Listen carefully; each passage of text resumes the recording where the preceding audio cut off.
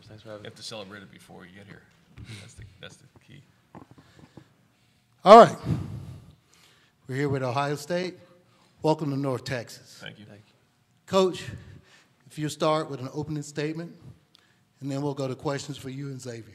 Sure. Yeah, no, excited to be here. Just got in here with the team. Landed down probably about 45 minutes ago. Excited to be here.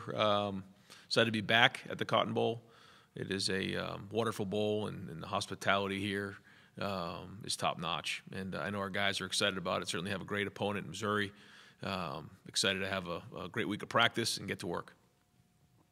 Xavier, what does it mean to be here and be a part of this opportunity? I think, for as a team, just to have an opportunity to go out there one more time with our brothers, go out there one more time and compete. And like Coach Day said, against an excellent opponent, so at the highest level, I think that it allows us to really earn something for this season. We put a lot of work into this season. People were sacrificing so much, sacrificing time, sacrificing seeing certain people or whatever that may be. And so it's important, imperative that we come out of this season with something. And so I think that is the main thing. So we're coming down here to win a game. We're coming down here to enjoy ourselves and kind of have a celebration of the 2023 Buckeyes. Ryan, the obvious question, did everyone make the trip? Are you expecting any opt-outs? Marvin, anyone else you can speak specifically of? Yeah, everyone's going to be here. We have a team meeting tonight, and may have an update on that later on. But right now, no updates on that.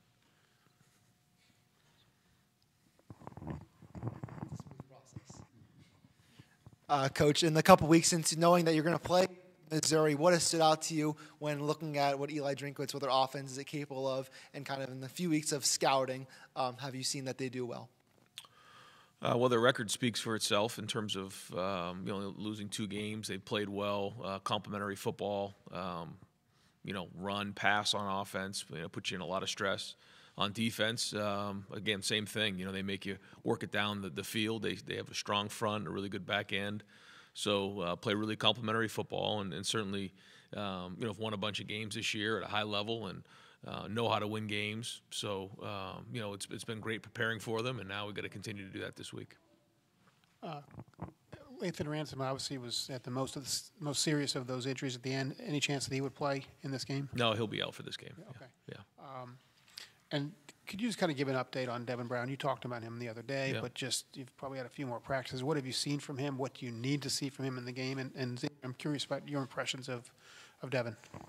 Yeah, I think the first thing you notice is his command of the huddle, his command of the offense. I think he's done a nice job of that.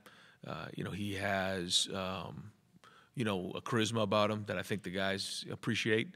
He's got a chance to extend plays with his feet. He's got a strong arm. He's very intelligent. He has a lot of skills, a lot of traits that you look for in a quarterback. Now he's just got to go play the game. And what are we looking for in the game? Looking for him to take care of the football and ultimately lead the team to win. And this is what a great opportunity for his first start to be in the Cotton Bowl. Yeah, like Coach Day said, I think he has a charisma, a confidence to him that he's exuded even throughout the process of when him and Kyle were battling. And so I think, for somebody like a player like myself to go out there and play for, someone who was a pro the whole time, he didn't hang his head, he didn't, jump in the portal or do something like that, but he stuck around the team, and every day he was in Kyle's ear, trying to figure out exactly what Kyle was seeing and just being a grown man about his business. And so for me to see that, even as an older guy, I think that allows me to be confident in the player that Devin is and just the personality that we're going to have leading us on offense. Xavier, playing in big games is part of Ohio State's DNA.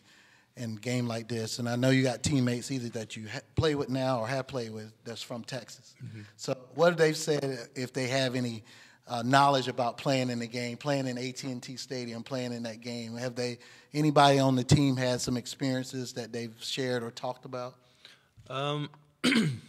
there's an ongoing debate over which state is the best state on the team for football, high school football. And so, the Texas guys feel very strongly about Texas. I'm from Ohio, so I feel strongly about Ohio football. I think everything is bigger in Texas, as they say. And even as we just pulled into the Gaylor Hotel, I was looking at it, and I was like, wow, this is a really big hotel. And so I think just having an opportunity, like I said, to go out on a big stage in a environment as incredible as the Cowboy Stadium. I think our team is gonna cherish that opportunity, and I think the way you cherish an opportunity like that is to go out there and give it your best and respect the game and the opponent and the people who are putting on the bowl by playing our highest level of football. Coach Jay, obviously a lot of excitement around Ohio State football. You guys had a pretty memorable moment on Monday with one of your alums, Jackson Smith-Njigba, having the game-winning touchdown and one of the best plays all year in the NFL. What was your reaction to that play? It's a Missouri-Ohio State connection there. You guys obviously scoring off later this week. So, just take me through, what was your reaction to seeing JSN make a big play like that? I'm really happy for Jackson. He'd been through a couple, injuries, and so we all know how talented he is and what a baller he is. And so to see him make that catch, for me, the first thing I thought of was the catch he made in the Rose Bowl, a couple years back, where it was almost the exact same area of the field and a similar type throw that CJ hit him with, and really happy for Jackson. He's been through a lot the last year and a half, and he's got a really bright future ahead of him in the NFL. Anything on the Missouri-Ohio State side of that? Yeah, no, I remember seeing it, and as it happened on the field, I was actually watching the game, and so certainly coincidental, I guess, that happened like that. It's for both of you, but I guess primarily Xavier. Ohio State's such a unique place in that you can go 11-1, and still a lot of people are disappointed with the season. In a close game, obviously, didn't go your way. But how do you view the season, and how important is a victory in this game in terms of shaping how you view the season? Like you said, you come to Ohio State because of the pressure. I think that, if you're running from the pressure, you're scared of playing in big games or having your head on the line every Saturday. Ohio State's not the place for you. And so we go into every game expecting to win. And if the outcome's not what we want, then we regroup. We lean on our brothers. And we rebite on what has been instilled in us through the offseason and kind of lean back on our training. And so for us, I think that a victory here is very important. I think one of the special things about Ohio State is the legacy of excellence. And so for me, with it being my last game of eligibility at Ohio State, kind of propelling that standard of excellence and continue to push that forward and kind of paying it forward in a sense is extremely important for us. And then when you talk about looking back at the season, we'll have a championship to show for it.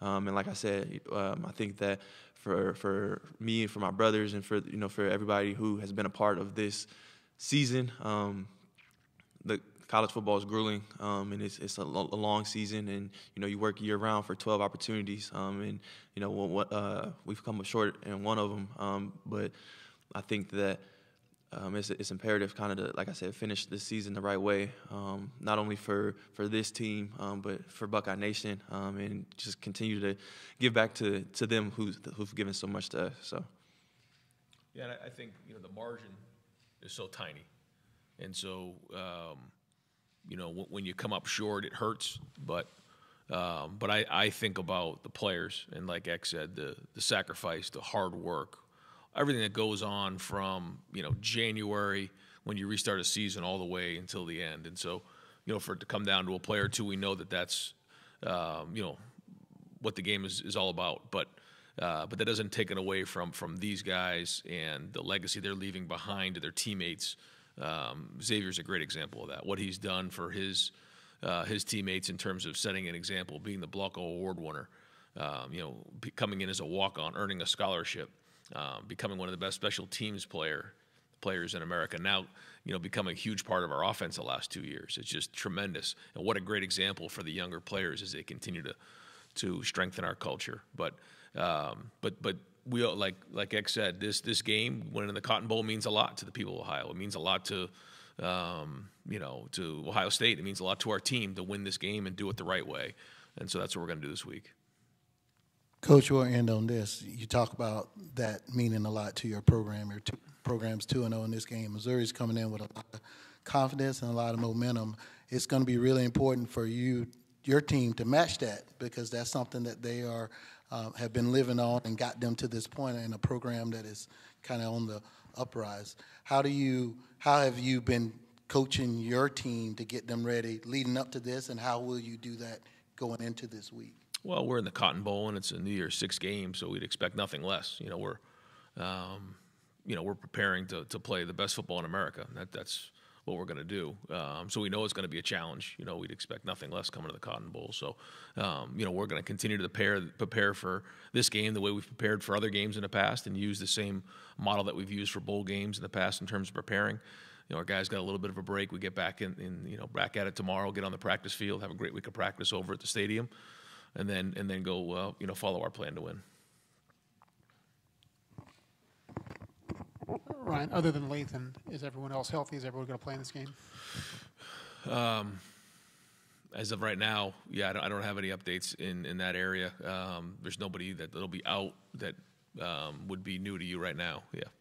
Yeah. Do you have any better sense about beyond the Cotton Bowl about exactly where else you would go to the NFL say? Yeah, a little bit here and there, but again, it's hard for me to kind of say. Because everyone, that's kind of their own deal, and we'll kind of let them, communicate that as time goes on. But excited about the team that we can potentially have back here. And so I know that, there's some guys that, are having they're going through it and making sure that they're making the right decision for them, but also for the team. And so each guy who has to make that decision, like X doesn't have to make a decision. He knows who's going, right? Some guys know they're going. The guys that have to make that decision, they're being really thorough, asking the right questions, and doing it the right way. Okay, guys, see you soon.